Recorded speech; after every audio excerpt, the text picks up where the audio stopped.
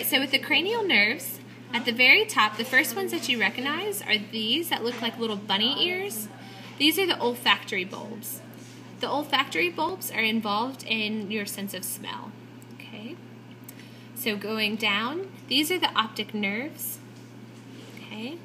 The optic nerves, that's what's going to bring the information in which you're seeing to the brain. They cross at the optic chiasma right here. And extending down, these are the optic tracts. All right. So on the cerebral peduncles, you have these two kind of thick, flattened nerves. These are the ocular motor nerves. The ocular motor nerves are involved in eye movement. So the next two nerves that I'm going to talk about are also involved in eye movement. So I told you earlier that this is the pons and this is the medulla oblongata. In between the pons and the medulla, there's this little bitty nerve that I'm kind of flicking right here. This is the abducens, which is also involved in eye movement.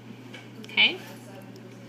On the side of the cerebral peduncle, you have, let me find it. Okay, so you see that this little skinny guy, let me move this out of the way. This little skinny nerve right here on the side of the cerebral peduncle, this is the trochlear nerve. The trochlear nerve is also involved in eye movement. This guy who's kind of like peeled away, this big thick nerve on the side of the pons, you can see it really well in this one. Okay, this big thick nerve. This is the trigeminal nerve, and the trigeminal nerve is involved in facial sensation and facial movement. So if you think about all of the nerves that are in your face and all of the muscles that are in your face, it makes sense that the trigeminal is really thick.